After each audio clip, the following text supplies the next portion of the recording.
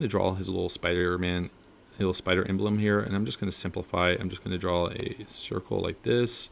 I'm going to separate it, draw another circle.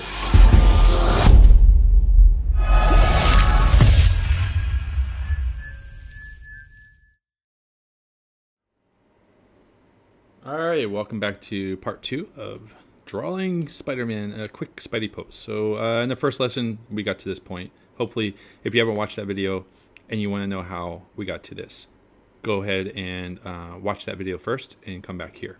Or you can reverse engineer and watch this one and then go back. Up to you. Okay, what I'll do here is I'll create another layer. And if you're drawing traditionally, like I always say, go ahead and lightly erase. Which is the equivalent of reducing the opacity. So if you're erasing, you want your sketch to kind of look like this, right, on paper. And if you're using a tablet, you want it to look similar to this. The reason for this is because we want to keep these lines in the background. Head, actually, I'll start with the eyes here. And I like the feature in Procreate where you can kind of simplify your curves. So I'll go ahead and do this. Now, with this eye on the one that's, this is a 3/4 head view, in case you didn't know. With this, you can either draw an eye popping out like that, right? Which kind of, it looks fine, or you can inset it and kind of go along with the curvature of his bone structure, which both are acceptable. It just depends on how you're stylizing your mask. I'll start it out like this, and then I'll come back and take another look at it later and see if that's the way I want to keep it. So then I'll come, we're having connection problems here. Okay, so then I'll come back and, oops, let me redraw this. I'll come back and, whoa. So I'm going to stylize this as much as I can. All right, so here we go.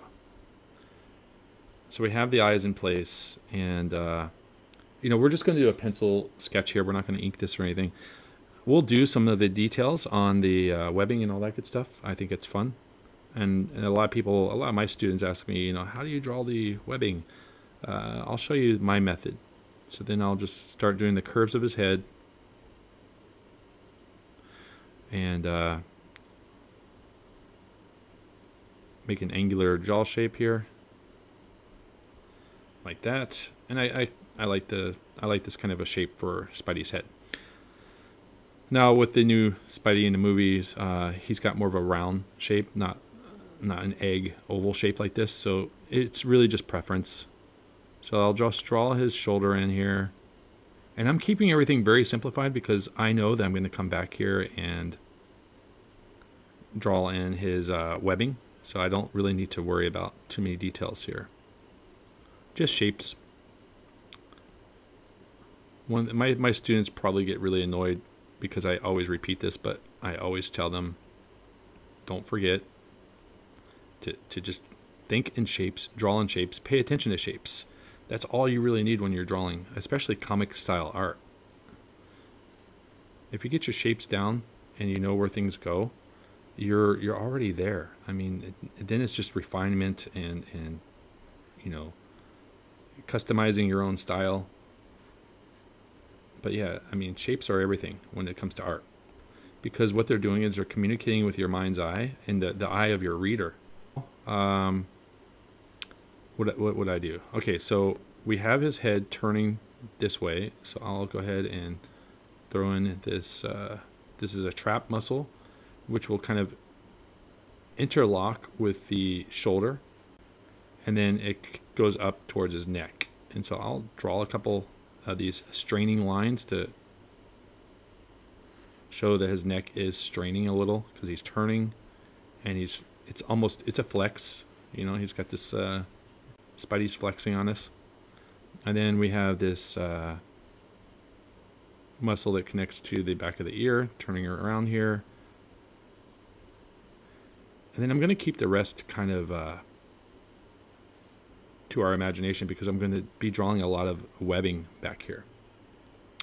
I'll move into his fingers here. Now, So I'll start with the tip of his finger now, because that's closer to us. Then we have one knuckle, right? We'll turn in to this knuckle and then pop in. Now this other finger will pop in over here, and I'm kind of curving it upward, and then it's going to curve towards us. So we have this knuckle and then this knuckle, right? And don't worry if because we're going to be filling these in with webbing, so don't try and get them perfectly drawn, but you know, just get them to the point where you feel happy with it. Then I'm going to just draw this pinky in, which is smaller, and then I will go ahead and draw the shape of his thumb here, curving out like that, and everything's kind of connecting inwards. You see, it's and this is as far as I would go on this hand. And wow, I hope we can finish all this in this video. We're 7 minutes in already. I'll try and edit it and shorten up the video. So then I'll come over here and I'll just work on this shoulder.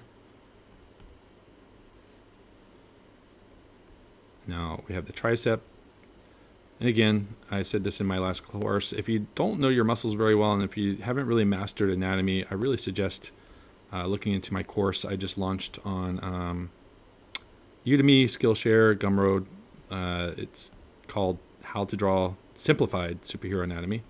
And basically it's just this approach that I take where I'll put links here in the description, but I basically I focus on all the shapes that I want, and then I come back and do the details. And a lot of people, a lot of artists and aspiring artists and budding artists, they come in and they try to draw everything perfectly the first time.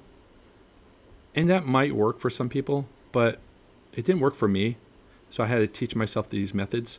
And what I try to do is just capture all the shapes and then come back and refine. And that seems to be the trick that works for me. And it's been working for my students as well. And it might work for you.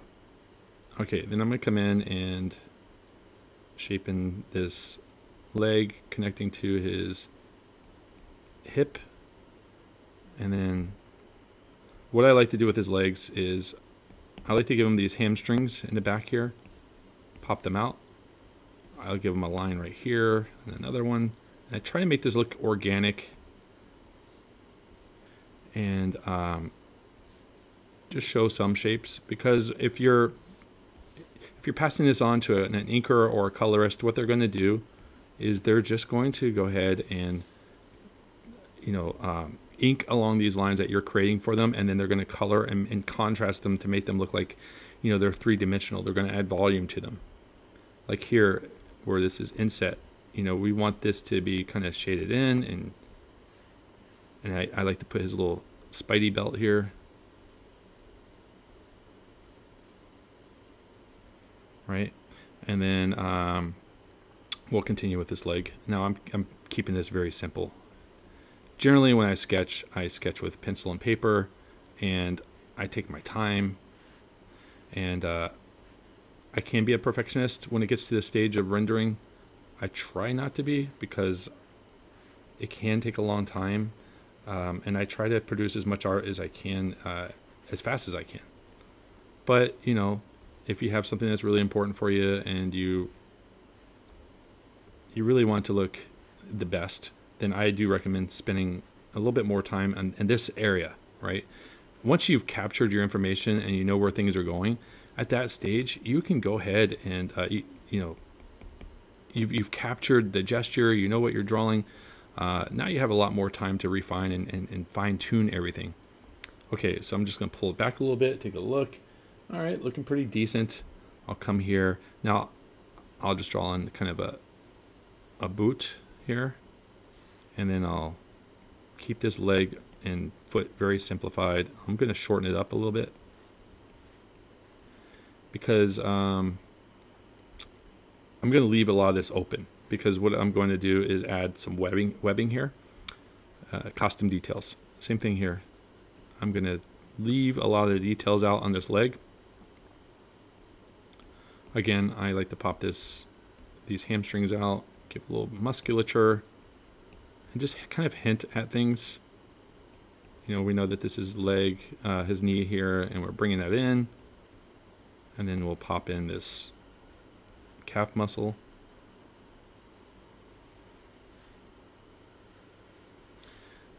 And see, it's really, really easy once you get the hang of this. And it doesn't have to look perfect. It just has to look consistent and almost, you know, pretty much believable. You know, but people read Garfield. I mean, these are comics, and they're going to be exaggerated. Okay. It doesn't have to be perfect. And unless you're really trying to, you're an artist that wants to draw everything very realistic, and that could work for you. And if that's your style, go for it. I'm going to draw his little Spider-Man, little spider emblem here, and I'm just going to simplify. I'm just going to draw a circle like this. I'm going to separate it, draw another circle like this, and then I'll shade it in. And then I will do a couple legs like this. 1, 2 going upwards, and then that's it. I'm not getting too much detail on that. We're going to come back and draw in his costume elements here in a little bit. Wow, should I do a part 3 on this? Maybe I can. Okay, so we are at 12 minutes. I may have to do a part 3. Okay. Draw in this thumb. And then same thing. Remember, your fingers have basically 3 knuckles.